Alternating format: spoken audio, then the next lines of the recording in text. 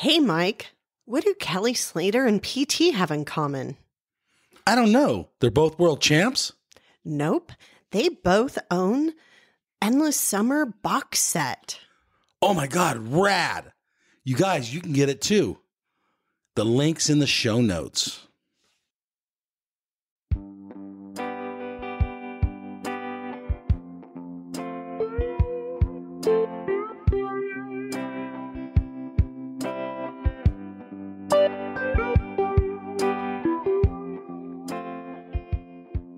Hey everybody, welcome to the QuiverCast, where we chat with surfers from all around the world, from all walks of life, and we get their story.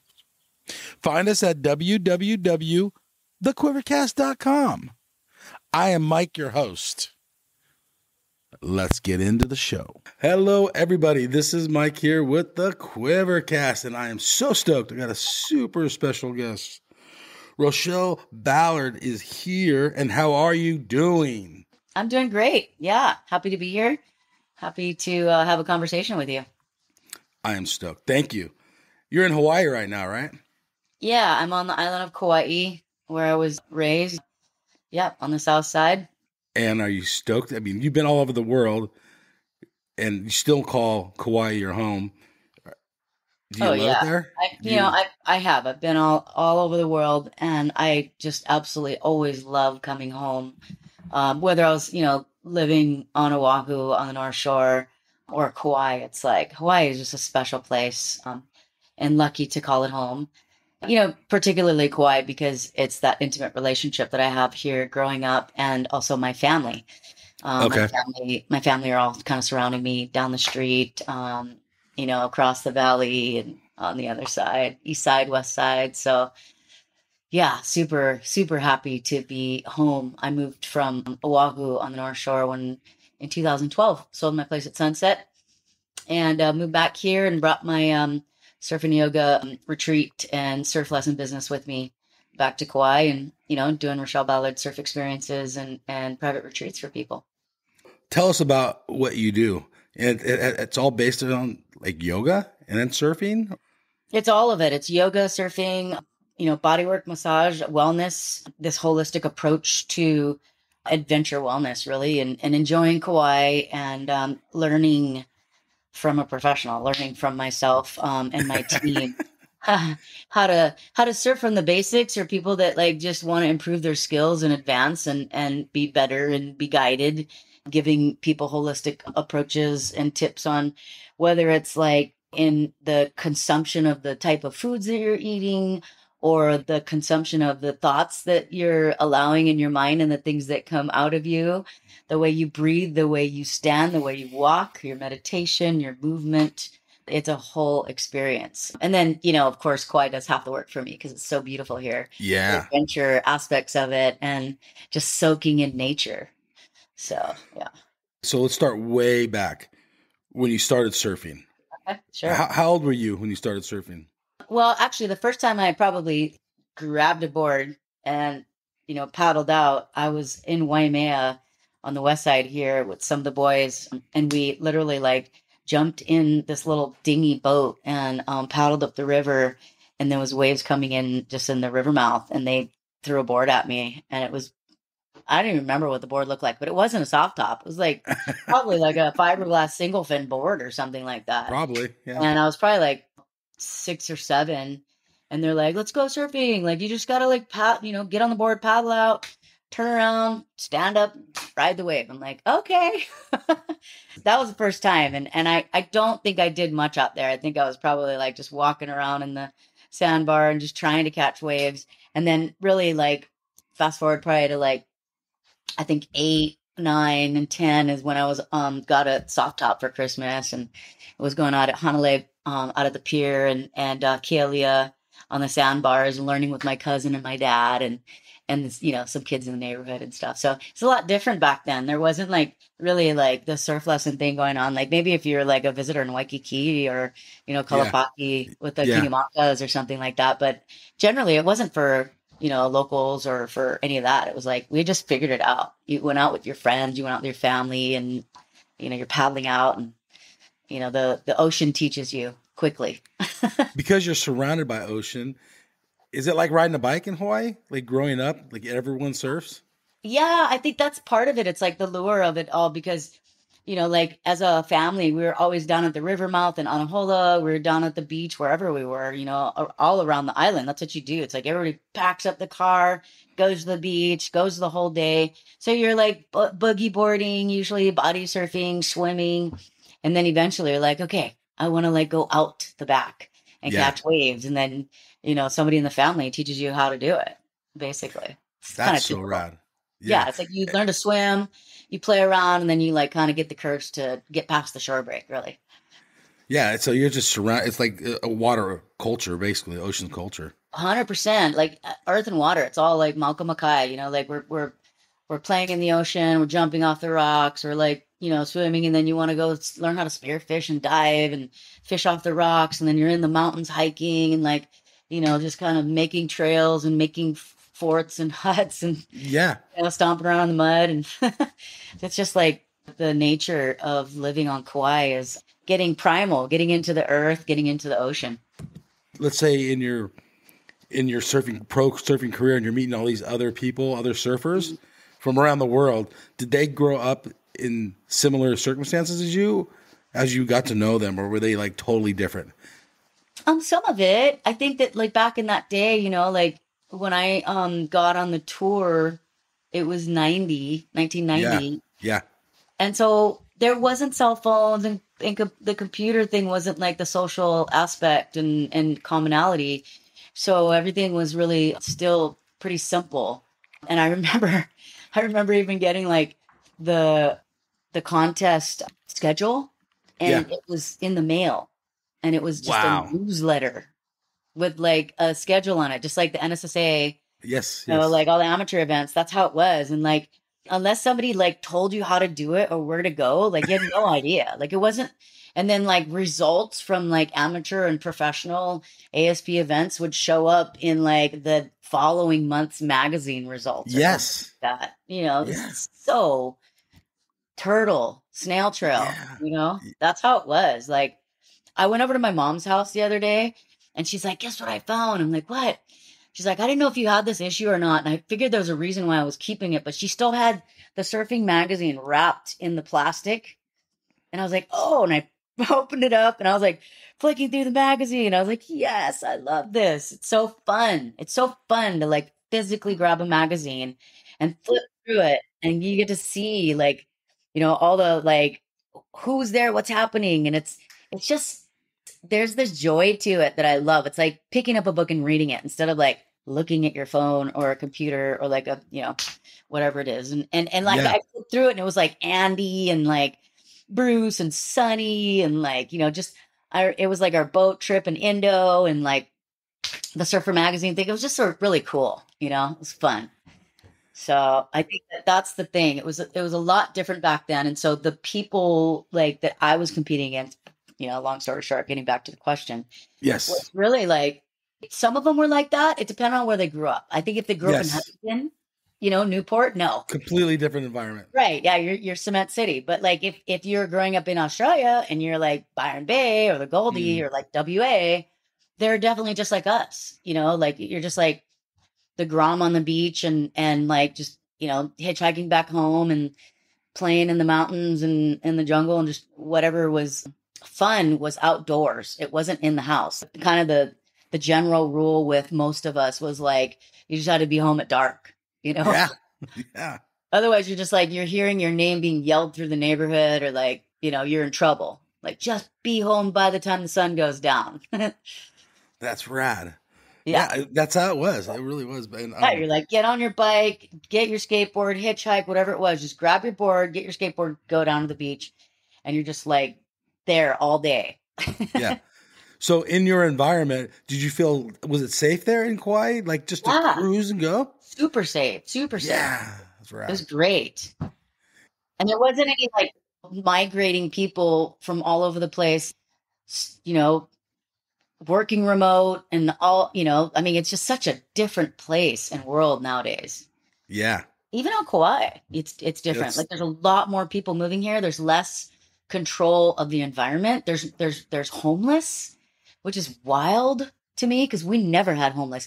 And if they were, you knew who they were. You're like, oh, they just kind of, unfortunately, they like either had a drug problem or like, some family stuff or like they just schizophrenia or something like that. But you knew them. And they were Right. like still nice Locals. people. They weren't harmful or like gonna do anything. Like it's just kind of, now it's like there's like different states are like one-way tickets sending homeless to Kauai. That's crazy. And we're like, what's happening right now? Where are they coming from? So these aren't local people. No, it's crazy. There are that now after COVID, because of all the astronomical, I mean, where do you start with it? With between real estate and, the way that the government, like, handed out money and then, the price of living, and it's just all too much, Yeah. We'll get back on surfing because that's way more fun. So as you progress, do you have a group of friends that you guys are all surfing together and pushing each other? How do you progress in surfing? For sure. Like that was the thing. Like when I was a kid growing up and like my parents got a divorce and then they moved to the South Side here in Kaloa. And the kids that I met, because my mom and my stepfather owned the Beach House restaurant back in the day, there. One of the ladies, Linda Graham, that was working there, her two sons, Cody Graham, and his brother, they were surfers. They lived right up the street from me. And so I would catch a ride with them down at the beach all the time. And they were the ones that were like, let's go surfing. And what are you riding right now? You need a shorter board. Like, what is that? And I gotta go. I'm out there surfing. I don't care. Yeah. So they like kind of like helped me to hone in like the skills and the boards that I was riding. They're like, we're going to a contest this weekend. You want to come to the contest with us? I'm like, sure. And I remember entering my first contest. There was just 3 of us women and I got third because I had no idea what I was doing. And they were older women in it. I was like the Grom and they were like in their 20s. So they just did circles around me, just getting the best waves and everything. But that, that's what it was. And then fast forward carrying from there, then I was really surfing a lot with the boys, whether it was North Shore or South Side, Braden Diaz, Chaba and Kai Greenlee, and Borg, and I don't know, just a bunch of them. All the North Shore guys, the whole pipeline posse. Yeah. And then it was like, all of a sudden we're like getting on tour with it all. And then there's Andy and Bruce and the Kiala. And then, Megan and I became really good friends. And Lisa, Anderson and I had the same coach when we were like in high school. Wow. Somehow this guy in San Diego, and like he got us together for a heat in Oceanside. And, so it's like, it's that inspiration of like your peers growing up where you live. And then all of a sudden you find that group when you're on the tour, of who you get along with and who you feel like this friendly competition, right? Where you can inspire from each other instead of like, you're just, you don't even want to look at that person in the heat. And all you want to do is there, and it's like, it's almost like in a weird way, like, in college, it's like you have your frat, you have your clubs, you have all these different things. That's what it's like. You're in this advancing place and you're traveling together, but you're family because that's your family. You begin to realize because you're on tour more than you're at home. And so you have this whole other lifestyle that's way different than when you're at home with the kids that you grew up with and your family. And so it's like, how do you figure it out? And then, you have your travel buddies that you all of a sudden you're in the same heats with, or oftentimes we'd be in the finals together. We always like, God, whoever you're staying with, if you're doing well, they're either like, you're coming up against them in early rounds or you're in the finals together. And so you end up like learning how to be in a more inspirational, positive place with it and feeding off of each other rather than this animosity or weird vibe. Right. Yeah. So of course you probably have heard of Lisa Anderson. You guys are getting coached by the same coach and you're doing mock heats in Oceanside, right? Yeah. Is that the first time you met her? Yeah, it was. And I was already like, from looking at the magazines, Yeah. It was like, oh, Lisa Anderson, she's like the shit, It was like Kelly and Lisa, everybody was like, frothing out on them. And so I was like, oh, this is cool. It was intimidating, but I was stoked too. So how did that go? How did those heats go? Those mock heats? Good. We were like, up and up with each other and having fun with it, but like still kind of like shy a little bit about it. And then like all of a sudden we had, I know we weren't supposed to because we were too young, but we had a beer. And we were like, oh, all of a sudden talking story and like kind of broke the ice and having fun together. Cool. And then later on down the line, like we became good friends and started traveling together, and then we'd be in heats together. And, funny enough, I had a better odd against her because I was so inspired by her that like, I loved surfing with her. And she's such a humble champion that we'd laugh and have fun. She wasn't trying to mentally distract me like Lane would and get under my skin, let's say. And so I had worse odds against Lane because it would piss me off that she kept winning and that she would get under my skin and I wasn't myself competing against her. I surfed better when I was surfing against Lisa than when I was surfing against Lane. So it's funny thing like that. Do you think Lane knew that she? Oh yeah, she was super like heady and a great competitor. So, I think that all that stuff, if you look at the parallel, or the comparison of today's competitors compared to our generation, there's so much more coaching and heat strategy and, pre-game, like where you're training a lot more and you're way more prepared in all the different things that happen. And for us, we were just like surfing and we're trying to figure out how to compete. And, we're also dealing with so many different other adversities of like proving ourselves as women in being in a valued, viable sport. And that was all of it was like adversity in a way. Like, and the women were just like, we were just like dog eat dog. It was like, everything was just like the lobster out of the like pot, just trying to like struggle for that success. And there was only few that were making it and had sponsorships or that were, understood all that instead of being in this positive, like kind of building with each other.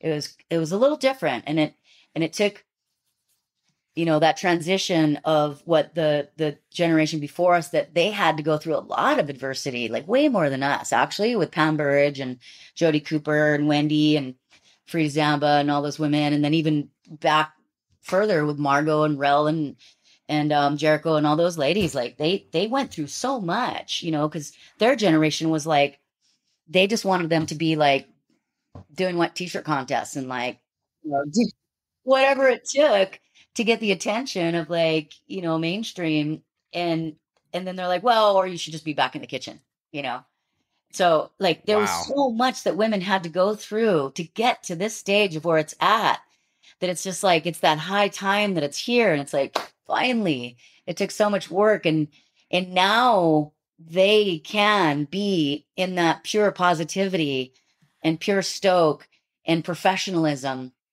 because they have the support, because they have a stage that's prepared for them to enter it in this golden era. Really, it's like super golden era of women surfing right now. And it, it's not that it's ever easy. I think that they still have to deal with a lot of the pressure of stepping up to that plate because everybody expects them to be really good. And they expect them to pull into like deep pits at Pipe and Chopo and like being able to like match the men, really, because of the equality factors that are coming into it. So, there's definitely a different type of pressure that's there, let's say. Now I'm going to ask you one question, and maybe I don't know, but there's always pressure if you're a professional, anything, right? So professional surfing, no matter what it is. Yeah. Baseball, volleyball, whatever it is. Well, then since you're talking about this now, are you stoked that the women get to surf pipeline now? Just like the guys?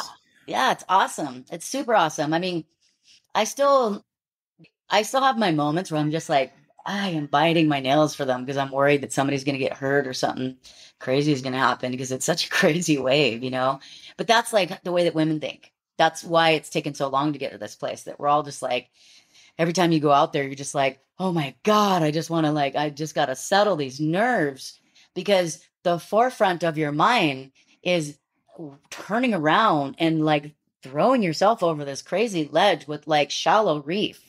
The consequences are what is the overcome for women in this part of surfing.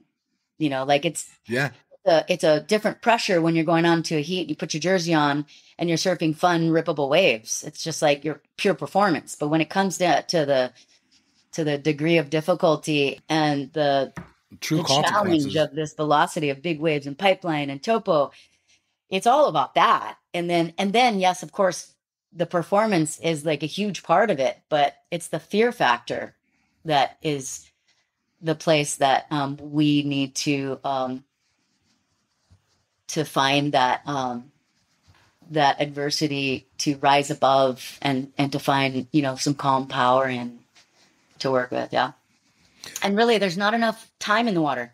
There's not enough time in reps that you're getting because the freaking men take over, and there's not enough opportunity to catch waves because you're dealing with liquid football. You're out in the freaking field with like a bunch of dudes that are way more aggressive and powerful in paddling to get those waves. And so you're just like, God, I'm just trying to get, you're just inching your way into this lineup with like 100 guys out there. There's like a wolf pack, literally, on the waves.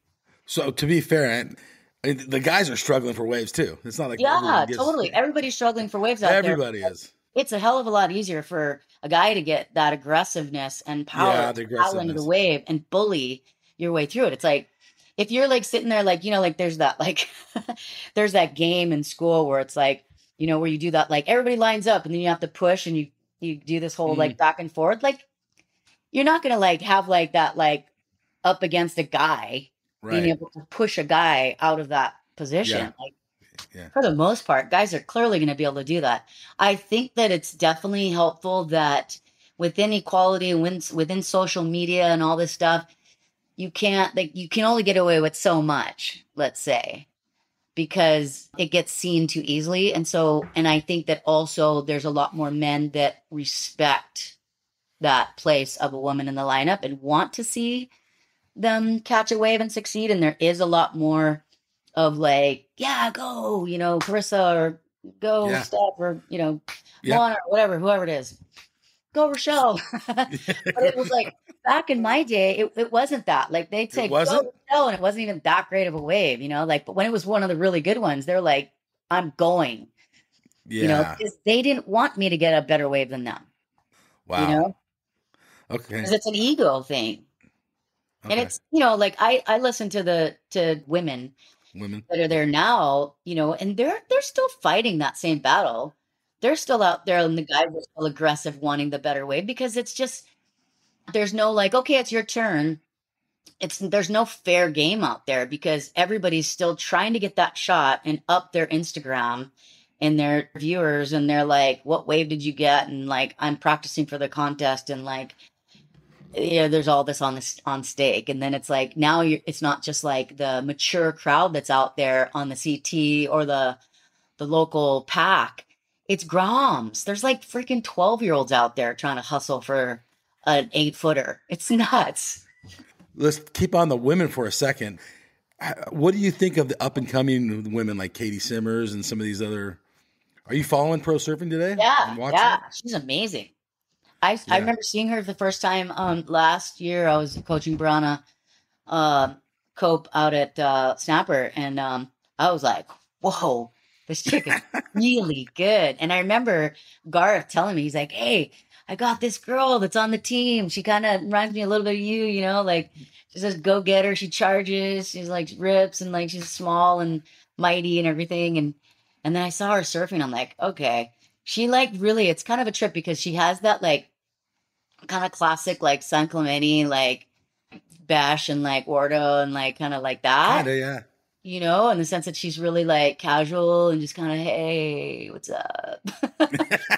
It's happening. Yeah, whatever. I guess I had to catch that last wave, and I'm stoked. I'm in the next heat. You know, it's cool being on tour. Yeah. She's got that really relaxed vibe.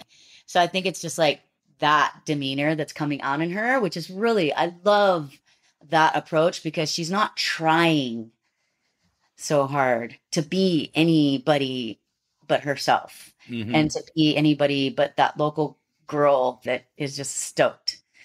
And then she's just got this real pure raw talent that she gets to express in her surfing. And what I love about these kids is that, like, the ones that can really be in their intuitive and really be themselves and not feel this instantaneous buildup or pressure or like they have to, they're the ones that are really doing well right off the bat. And there's a different mentality with it. There's a different patterning behavior that happens because there's not really yet a sabotage button in them yet. You know what I mean? Like they're just stoked. And if they lose, they're like, oh, that sucked. But like what I gotta do to get better? They're not like, oh God, I'm sucking. I'm this. They're just like, that sucked. What are you saying? Do? Are you saying they don't beat themselves up? They're just kind of they're not beating themselves up, but they're not beating themselves up as much as they are observing the situation. They're not taking it as personal, I think. And if they are, it's only to become better. They're not, I don't feel anyway from the observation of it that they're letting it affect their personal, well-being or good. entering into this pattern of sabotage or like they have to prove themselves more. They're just like, okay, that was not the right move. That was clearly, I need to do this next time. But like, the waves were this and my board is this, or I did that and I could do this better. It's more of a straightforward, I feel like, non-emotional. They're just like seeing it as coaching and strategic and like learning curves, which is amazing. I wish that I could have done that. Like I took it all too personal and joked and all that stuff. And I was too dramatic about it all instead of like separating the two things because I didn't have anybody to bounce it off of. Like I didn't have that team of coaching and the, everything else. It's like I had, Bill Ballard, my husband at the time, my ex-husband now, but like he'd video me and we'd like try and figure it out. But like he wasn't a coach. I was learning how to compete better. I wasn't like really the best competitor. I just wanted to go free surfing. I'm like, how could I like this competing thing, but I'd rather make videos and go free surf and travel the world and find like beyond the search, Yeah, so it's like, and then also learning how to recover from injuries because from my trailblazing aspects of outside of competition, I was like throwing myself over the ledge all the time. And then all of a sudden I'd be like, God, that hurt. Now I'm like, I have to go compete and my body's like struggling a little bit. Yeah. And so you're learning how to recover and how to strengthen and how to find balance of like traveling the globe, living out of your, suitcase and sleeping in different beds and long travel, sitting and then dragging bags because they didn't make the equipment as good back then. You were on the tour for so long and yet you say you would have rather free surf. Like you were on tour for a long time, right? Well, I really wanted to win a world title. I mean, that's the thing. I really had that like deep competitive drive in me. I just didn't know how to compete very well. Well, you did good. This irony of it, right? I was always the dark horse. They're like, she can do it. Come on, let's go. So I would just like crumble. Every time I came to Hawaii, it was just like, I felt this, instead of feeling the opposite of the support, I felt pressure. Like I had to perform or I was going to let everybody down. And so there's this mental switch and it's such a, I in that moment. And even now I look back and I'm just like, geez, what a shame.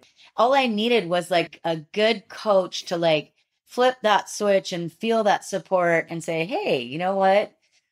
This is how you can look at it differently instead of stop looking at it like this. Actually, you do have all that support. Everybody just wants to see you succeed. If you don't win, they're still going to love you. And it's like, it's this weird thing that when you're growing up, and I think where I derived from probably from the ages of like 7 on, like through high school, the opposite racism of America, where it's like usually the white people are the assholes and like, picking on dark people, was the opposite. I was being picked on because I was white. Mm-hmm.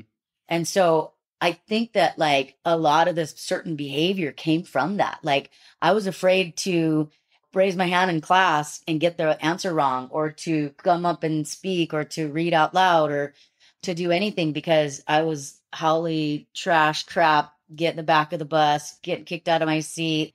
I was scared in high school. Wow. I was scared. Well, more so in junior high and in elementary school, I was scared. And then, what made me have more confidence in like sophomore, I think, on was that all of a sudden I got, selected to go to the world amateur titles, and I left on a trip to go to Puerto Rico and then to Japan. And everybody's like, wow, that's so cool. You're the cool chick now. You're the surfer Oh, girl. And I was like, all right, I'm getting somewhere. I feel better in school now. Like I feel like a little more confidence, but I was still scared in certain moments of like getting beat up by wow. some of the chicks and doing the wrong thing or whatever. But I still have my local friends too. So it was confusing. And Okay. then also entering the lineup with the boys, it was this proving grounds where if I didn't match up to their expectation, then they'd cut me off on waves or whatever. And I was just like, it was always having to prove myself, and it was like this adversity inside. Meanwhile, on the back end of the burner, they actually like had crushes on me, and I was just like, Yeah. God, it's also confusing. So nothing was really cut straight, black and white. It was all really gray. It was tough as a teenager to maneuver through it. And then getting on the tour, all of a sudden, there was the whole gay aspect and like, oh, you're a female surfer. You must be a dyke. And you're like, what? What the fuck is all this stuff? And it Wow. was just like everything was really difficult in my generation because nothing that we did was acceptable. It was like everything was like, I remember like going to Huntington Beach and I was practicing for the OP Pro or US Open. I don't even know what it was back then. Yeah. Yeah. But this guy on the north side of the pier like cut me off blatantly. And I'm like growing up with the boys, I'd be like, hey, brah, what are you doing? Yeah. That's not cool. And I felt confident in the water because of growing up with all the boys. And he was like, who are you? Like, you must be some dyke on the tour. Like, this is my home. This is my Wow. beach. And I was like, wow. That's crazy. It was crazy. And so it kept being this like you'd feel good and then you'd get put down. And then I'd get on tour and I'd go somewhere. And then I remember going to the first ASP meeting, and like one of the guys from Australia was like, oh, raising their hand going, we don't want to be on the tour with the women. Can we have our own separate tour? Like, it's just we're not in the same playing field. And you're like, wow, what is this? And so, like we weren't good enough for them. They're like, well, they don't surf that good. And so everything was a proving ground, every single thing that we did. And that's why, like, when when Bill and I made Blue Crush, that was our first avenue of saying, hey, you know what? Fuck all this stuff. This is crazy. Let's do what Momentum did. Let's do what Taylor Steele did. Let's build our momentum with women surfing. And so we got the girls that we felt were like a great representation of women surfing in performance and like their joy and that like, contagious attitude and charisma in surfing, and say, let's make a surf movie. Let's go surf around the world. We're going to go to all the places that we're already surfing on the tour, like step aside and film, and then, go to some special spots and film and then make a surf movie. And it was the first high performance female surf movie that captured an audience and got the attention of not just like us proving to the men, but all of a sudden, right around the same time, it was like Roxy and Billabong and O'Neill and everything was happening in the surf industry with women's apparel. And so all of a sudden there was women wanting to surf, and they were the ones that were creating the lifestyle and this whole new generation of female surfers that was never really there since maybe like Raul Sun's generation.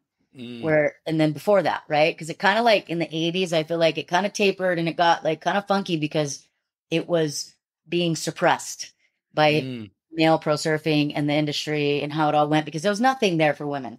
And so that's why I say a lot of those women like that were professionals, they were surfing great. They just had to deal with too much. And so there wasn't enough there for them. It wasn't their fault. Had they been supported more, and so Yeah. I think that then, kind of we kept making different videos, and all of a sudden, like, like as the surf industry grew and as we were like, just like being the cheerleaders and the surfers for it all, then all of a sudden Universal Pictures came into it and they wanted to make, the project on women surfing, and they couldn't think of a better name, and so they bought the name Blue Crush from Bill and I. And then they're like, well, we need a girl to surf pipeline. So, and I was like the match for Kate Bosworth. And so I did the stunt work for her. And then they're like, well, we need somebody to be her, her competitor. And so it was Kayla Kenley. So here we are, and then it was like, well, we need a couple others. And it was like Megan Abubo was my, played the role of Michelle Rodriguez. And then it was just like classic because Megan and I were besties, and Kayla and I were the only ones at the time, for the most part, that were actually like pulling in at backdoor and pipe. And we go up together in a chopo and like pushing it. And like all of a sudden, like just started, like we didn't even have jet skis. We weren't even towing. Blue Crush got us all into it. And then Brian Kielana and Kyborg and Terry Hui, and those guys are the ones that taught Megan and I how to tow surf. And we caught like a 20-foot wave together. And it was just like everything was happening. And we were like, okay, like I only go back door. Like I don't want to go to pipe because every time I go there, I get thrown over the ledge and I can't make the drop and I hit my head and it's just crazy, So I learned how to surf pipe filming for Blue Crush. Did you have much experience before that or none? Just backdoor? I did a little, not much. I did a little, but it was just too feisty trying to go left. And I was too scared backside. It was just really difficult, and nobody was supporting me, and nobody wanted me to get one of those waves. So I was just like, well, I'm just going to go backdoor because it's easier. It's front hand. Yeah. But even it wasn't easy. No, it's a heavy wave. Yeah, it was still a heavy wave. I would have surfed a lot more had I had more women to surf with, but it's just like Lisa would go out there with me every now and then, Megan, like Serena, like some of the crew, but like ultimately they were over it. They didn't want to surf it because it was just hard to get waves. You're like, they're like, well, we want to go surf. We're sitting out there with all these guys and we're not catching much waves and it's scary and we're breaking boards and we're over it. So then it would be like Kiel and I again. We're like, okay, well, let's go, And then it's just like you had to make that choice because of the tour. You could only surf it so much because then I would take myself out for the Triple Crown, or for the next season that would start in February. It was like we didn't have that much of a window. It was like everything was just like up against the wall of our tour season. We had 6 weeks off. That's crazy too. Yeah. It was. And then we had, both tours going at the same time. There was tons of events and it was a lot. It sounds like a lot. It was. There was a lot. You guys were surfing a lot. You were trying to get around the world and just everything going on. But was it fun? It was so fun. It was so fun. I mean, that's why like any athletic career has a peak at kind of a younger age because you just like run it hard, like you really do. You're traveling the world, you're living in a peak performance in your mind, in your body, in your abilities, in all aspects of life, your emotions, how much you are having to push aside family and all the other things in life, because it has to be number one, what you're doing. Otherwise, you're not going to make it. You're not going to be successful. Wow. And are you glad you did it? I mean, or do you have regrets? Oh, no? 100%. I would do it all over again. I would just make sure I had a coach. Okay.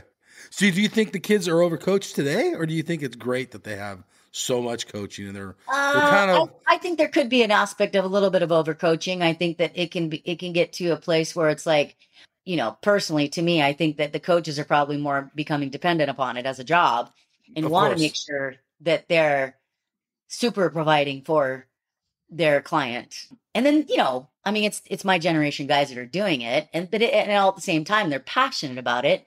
They want to do it to the best of their ability. They want to do the best job possible. So you can't blame it all. Right. And it's like, it's a tough, in the back end of it, it's like an actor or a musician. It all looks like super fun and like this amazing lifestyle, but on the backside of it all, it's a burnout. You run it hard. Yeah. And it's a lot to do because there is so much to do. You're not just going surfing. Do you think the athletes of today had as much fun as you guys did back then? I think they do. Like, I think so. I think that some of them do, some of them don't, and really, ultimately, that's their responsibility and their choices. if they're going to take it too seriously, or if they're going to like have like a nice, like Steph Gilmore, she has a blast.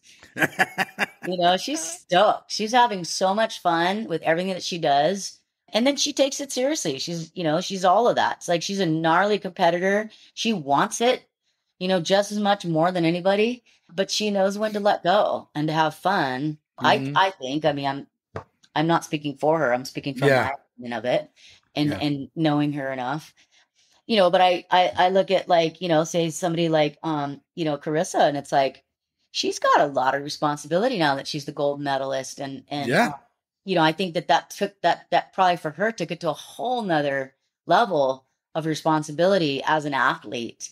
And then because she's such an amazing aloha spirit, and one of the things that I absolutely adore about her is that she took the torch. Like, Rel Sun was doing this in her generation, and I did it in my generation, and now she's doing it in her generation of giving back to the keiki, giving back to the youth, taking care of them, mentoring them, giving them the tools, sharing with them, encouraging them, and inspiring them.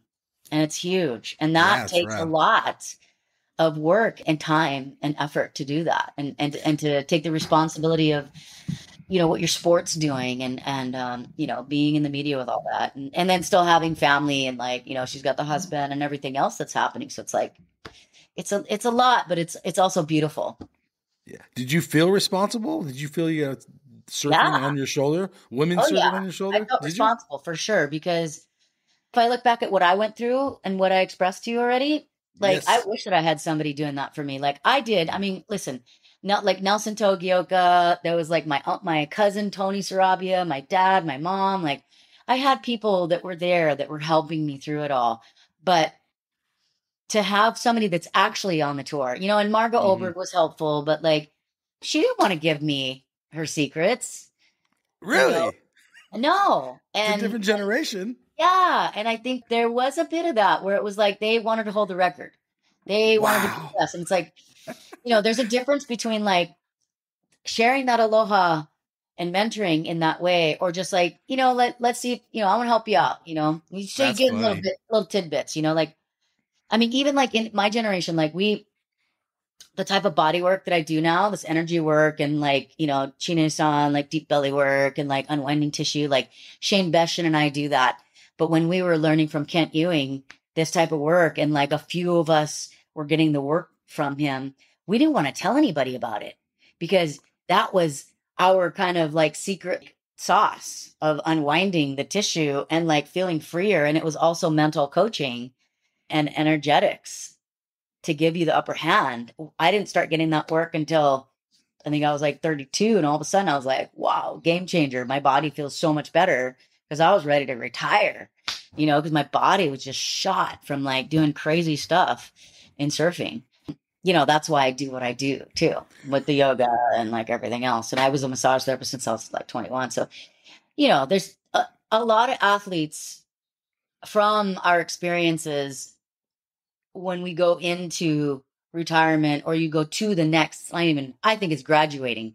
It's not retiring unless you're making like a shit ton of money. You're not retiring. Right. You're what are you doing next with your life? You're right. Next step.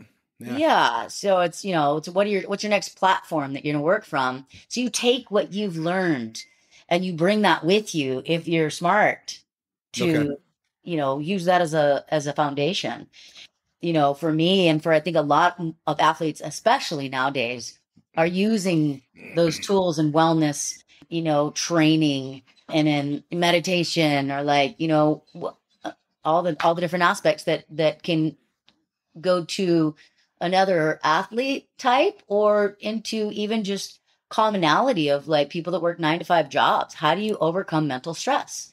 Yeah. How do you overcome, fatigue and brain fog and disease and lack of energy, or whatever it is? It's like athletes we have the key to these things. We know how to unlock those doors, because that's all we do when we're striving for our best is, how do we become our best in our body and our mind and in our energetic spirit?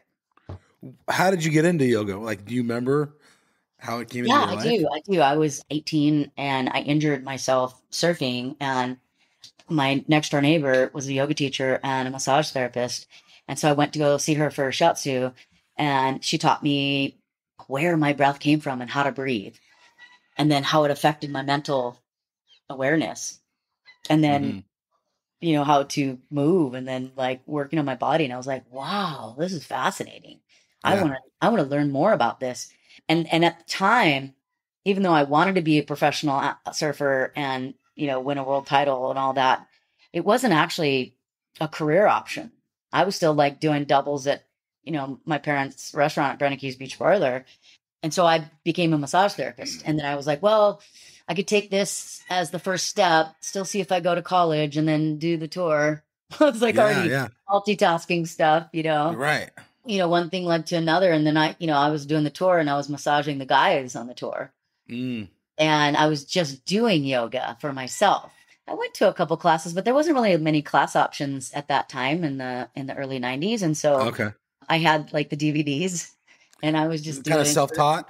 yeah, learning from DVDs. And then I was like, all right, throw the yoga mat in the board bag because it pads the board bag. And no matter where you go, you can use that mat to stretch and work out.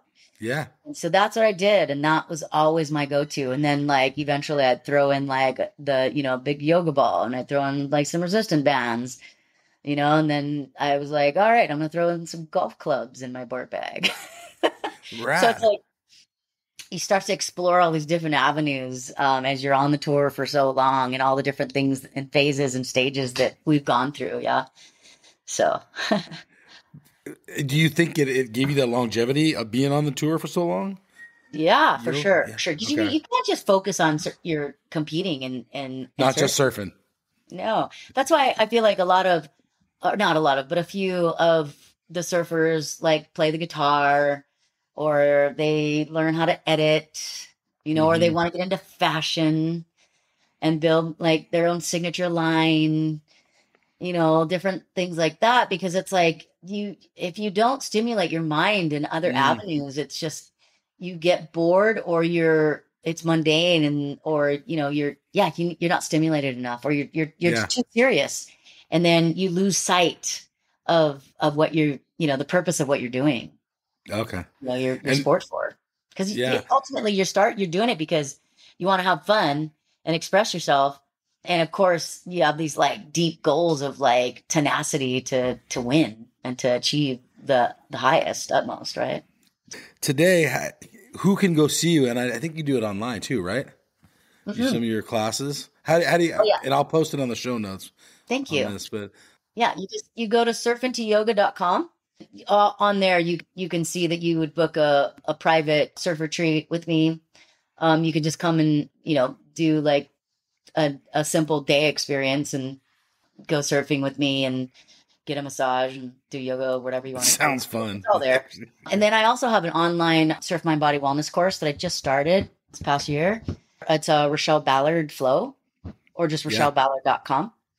Okay. And so people can do like the online side of it if they can't afford to, come to Kauai and work with me.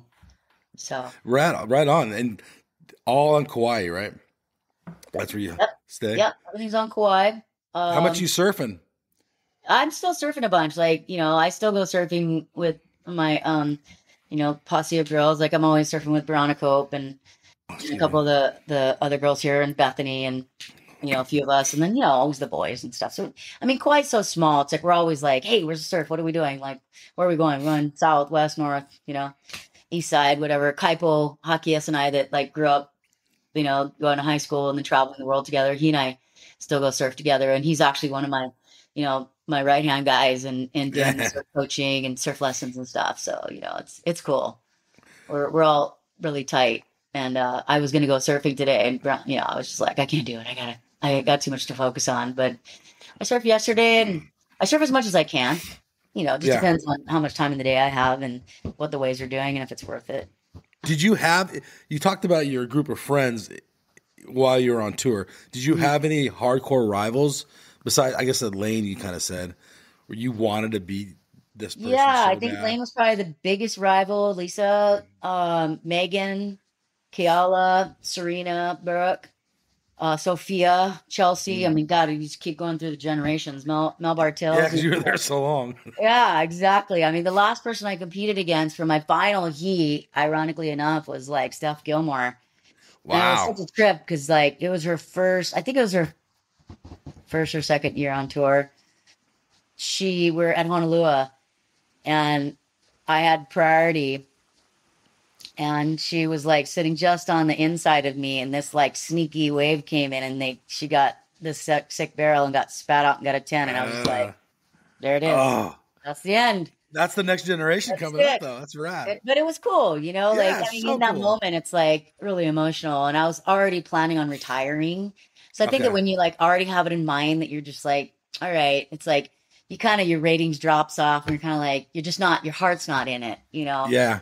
So you're kind of like already looking to the next thing. And so, yeah, that's where all that was. But it was, you know, I mean, so many of these women that like, that were through the generations of it that I really, they helped to inspire me to stay there because they're so good.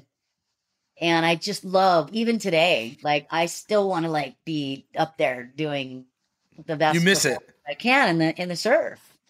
You know, like free surfing. I always want to like be on my game and surf the best I can. And I'm always building my quiver and working with my shaper and, you know, like want to go video and like do all this stuff. And so it's fun. You know, that's awesome. When you love surfing, that's it. Thank you so much, Rochelle. I really appreciate it. It was super fun. And I learned a lot today, actually. So I'm stoked. All right, everybody. This is Mike and Rochelle Ballard, and we are out of here. Thank you. Thank you so much.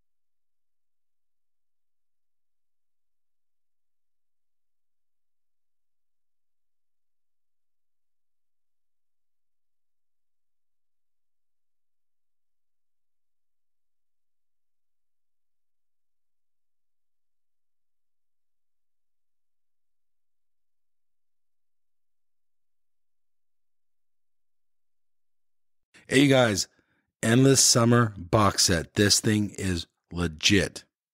It's authentic, numbered certificate in it.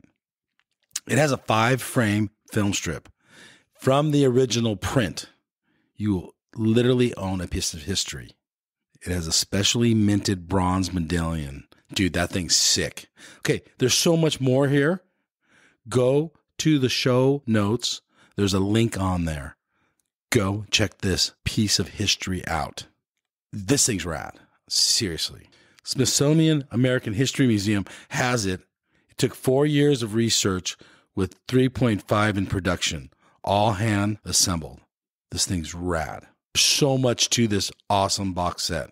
Remastered DVD, sharper images than the original film, but dude, this thing's so sick. Link in the show notes.